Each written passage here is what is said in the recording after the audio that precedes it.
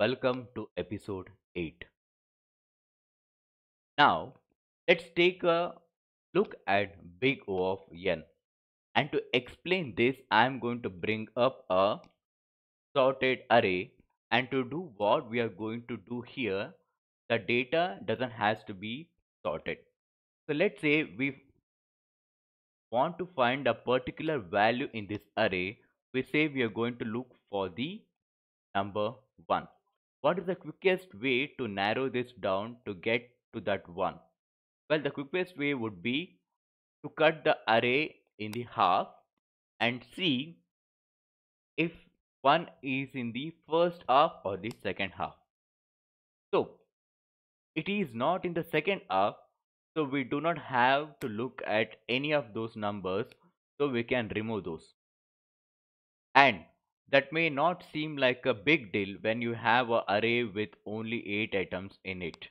But if you had an array with a million items in it, that's half a million items that you don't have to look at. So that is pretty big deal.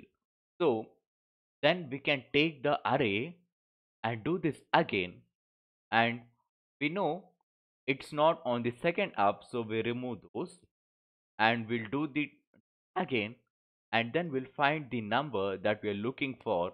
So let's bring back all the other items in the array.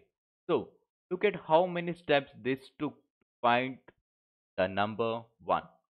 First it was 1 and 2 and 3 steps.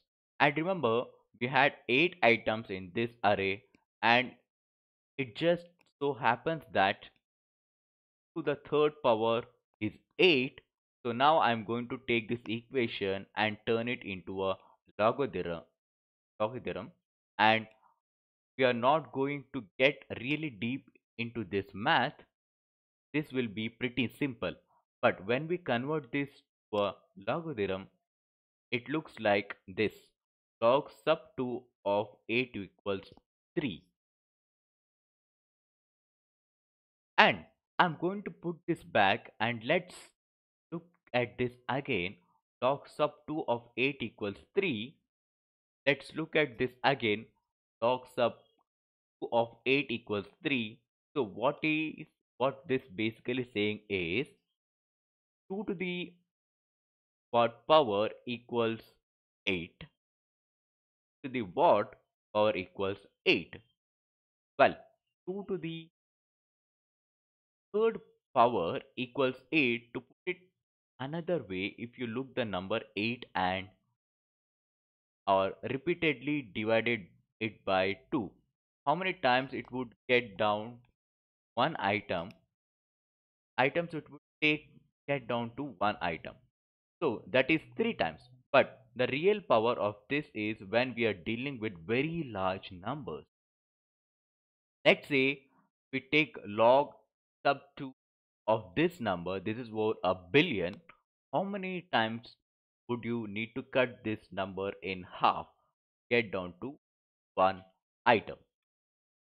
And it is 31 times. So could have an array with over a billion items in it and find any number in that array in 31 steps. And that is the power of O of log n. So let's take this and look at it on a graph. So you can see that it is very flat, very efficient. It is also efficient as O of 1 of the course, but it is the it is the next best thing. So everything we are going to look at this course is going to be one of these four, except for I'm going to show one another one here, and this is O of n times log n, that is used with some sorting algorithms. So we're going to see this with quick sort and merge sort, but other than that, everything else will be of these four. So that is O of log n.